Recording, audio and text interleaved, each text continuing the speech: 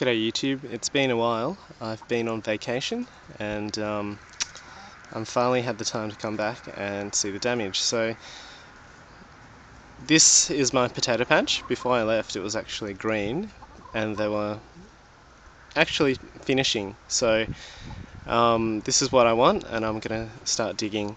I'll be right back and I'll show you the results. But overall, this is what you do with your potatoes.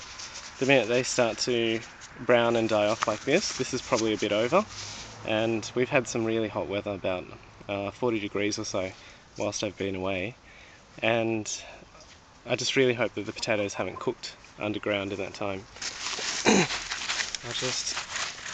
So far so good. That's one there. I'll just put my glove on properly and then we'll see what's underneath.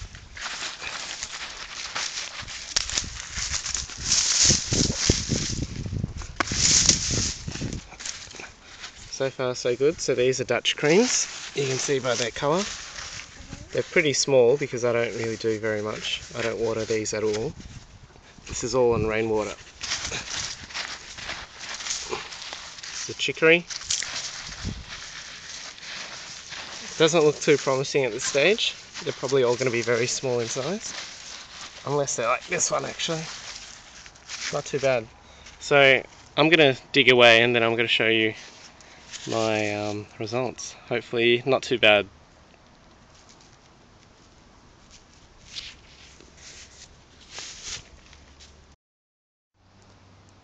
Okay, so after some digging, really dusty by the way, I've got such sandy soil.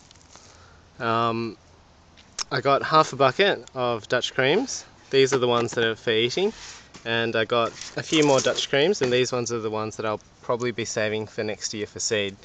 And a lot of people say you always have to use the best seed for next year, but it's not the case in this instance, because potatoes are clonal, which means that it doesn't matter what part of the plant you plant, which part of the potato you plant, it's always going to be the same. Although that said, if you plant a big potato like this into the ground, it's going to have a faster head start than something small like that. So the ones that I'll be planting next year are probably going to be this size. They're still really good for eating, but I do prefer to keep my Dutch creams because you shouldn't really buy the ones from the supermarket. Although that said, if you do have ones that have sprouted from your supermarket bags, you can plant those. Just make sure you dip it in some antifungal solution first, just to make sure you've killed all the bugs, because on the commercial farms they're not so fastidious with their spraying regimes compared to the ones that are for seed. Seed potatoes really do have stringent requirements to make sure that they're disease free, because most commercial farms will buy from their potato seed supplier. So those were my Dutch creams over here, and these are the kestrels. Strangely, when I planted them they still had their pink eyes, but I'm not sure if it's because I left the harvest way too late, but these ones don't seem to have pink eyes anymore.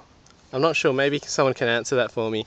Maybe when they harvest them they're still in a rather green state, because when I harvested these, as you can see, they were bone dry and dead. So maybe colour does change, I'm not too sure.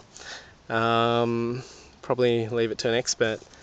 But I'm really looking forward to these Dutch creams. They're probably one of my favourite potatoes. They're so rich. Really saves on the cream.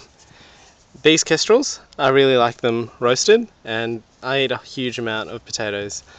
But as you can see, the harvest isn't that great. I really wish that I was around for the last month before the harvest, because during that last month they really do take on a lot of weight, and they really do grow larger, and it's mostly water weight. So in that last month, just make sure your potatoes are really well watered.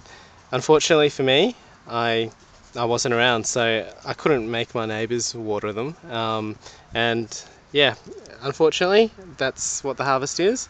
And these were these were from four plants each row.